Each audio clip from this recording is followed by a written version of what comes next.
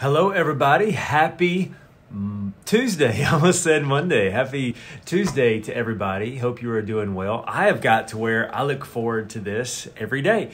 So whether or not you enjoy it, I enjoy it. And moving forward from this, I may keep doing this for a while. I don't know.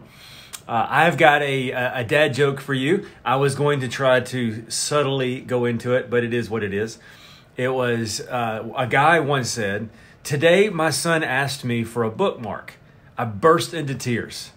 My son is 11 years old and he still doesn't realize my name is Brian." So think about that one and enjoy. Yes. Well, it is so good to be with you on this Tuesday. Exciting to just be able to do life in this way together. And listen, I know I put out these hope videos every day, but I want you to understand that I don't ever want to make light of what so many of us are going through right now. I know there's some difficult times, there's some uncertainty, and I think that's why we need things like this more than ever, is to remember that there really is hope in Jesus. And it breaks my heart to know there are people in this world who do not have the hope that we have in Jesus. And so I just want you to be encouraged and realize that God is for you and not against you. And so as always, I've got my Bible, I've got my coffee, and I have got all of you. And so I want to share a scripture with you today that I hope will encourage you. And it's out of the book of Luke, chapter 6, starting at verse 46. Listen to what Jesus says. He says, "Why do you keep calling me Lord, Lord, when you don't do what I say?" So already he's offending me. He says, "I will show you what it's like when someone comes to me and listens to my teaching and then follows it." So he's saying, this is what it looks like when someone comes to me, hears what I'm saying, and then does what I say. It's like the person building his house who first digs deep and lays a foundation on solid rock. When the floodwaters rise and break against that house, it stands firm because it is well built. But anyone who hears and doesn't obey is like the person who builds a house without foundation. And when the floods sweep down against the house, it will collapse into a heap of ruins. And what that reminds me of is when I was younger, I used to think that God wrote his word, the Bible, as really just a way to tell me how not to have fun. All the things that I couldn't do. And then I realized one day that God didn't need to write the Bible for himself. Everything he wrote in there was for my benefit. Therefore, everything he wrote in there was to help me. Everything that God's word says, if you look at it, it makes common sense. If you look at just the Big Ten, don't murder, don't commit adultery, don't steal, don't do these are just common sense ways to make it through this life whole and happy. And so when God's word says, when Jesus says, listen, if you take these things and do these things and do what I say, hey, you're going to have a lot more success in life. And one of the things God's word says is to not allow worry to overcome your life.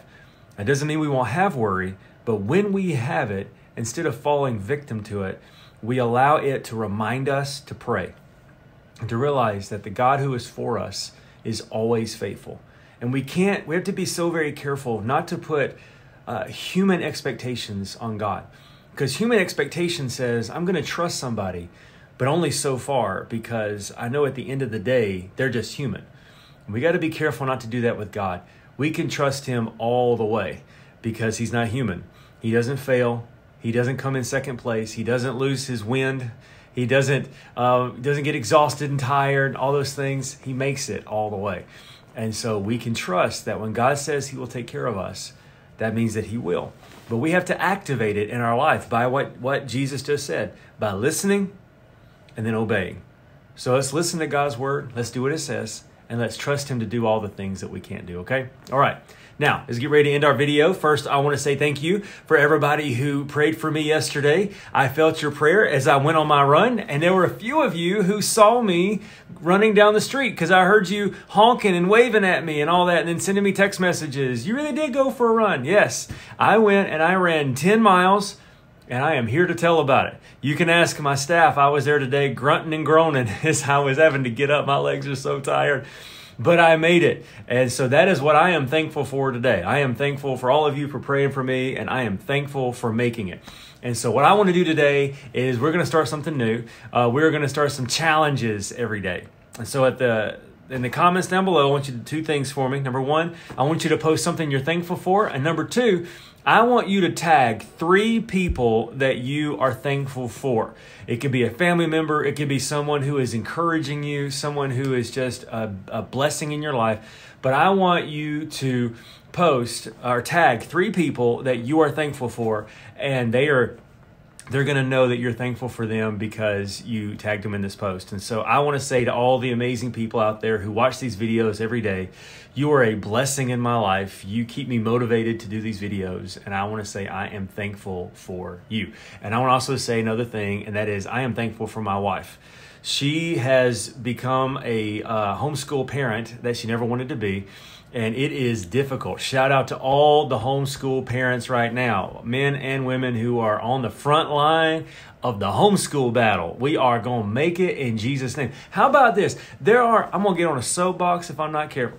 There are some states who are not giving their kids any work. The schools are sending them home and are not giving them any homework. Can I just say, if you're in one of those states right now and your kids don't have any work, if you need them to do some extra stuff, you are welcome to contact me, because my girls are doing more work now than they were when they were in school. So, Lord Jesus, help us. I mean, we are getting a brand new education we didn't even know we needed right now. But I want to give a shout out to my wife. She is rising to the challenge, doing a great job, and I know all of you are having to do the same. So I love you guys. Now, 3 people. Tag 3 people you're thankful for. Put them in the video below, and I will talk to you next time. I love you so much. God bless you. Talk to you soon. Bye.